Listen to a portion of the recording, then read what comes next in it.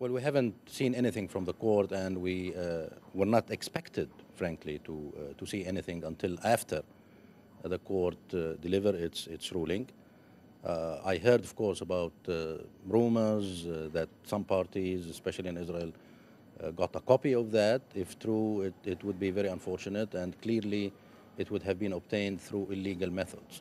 But for us, nothing would reflect the position of the court until we hear from the court itself.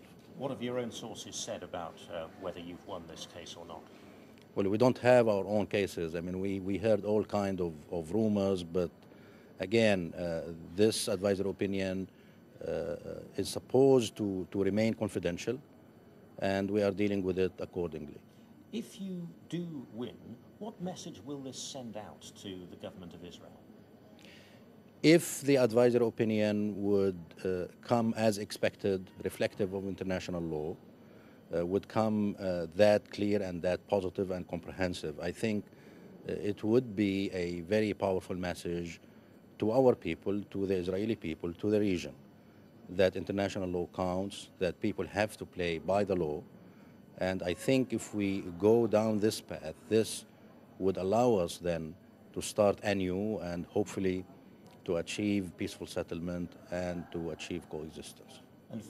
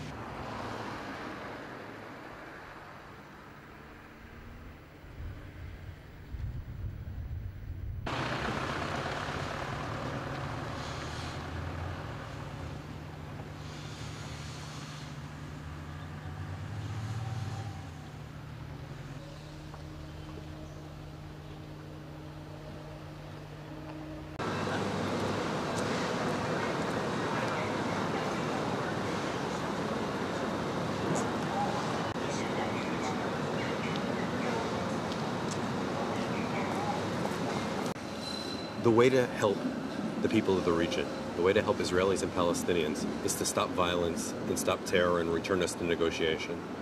That's what we need from the international community.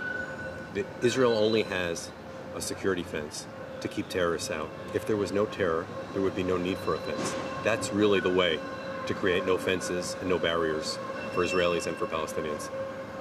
Here is if you're going to use a citation, it's Israeli spokesman. that's fine.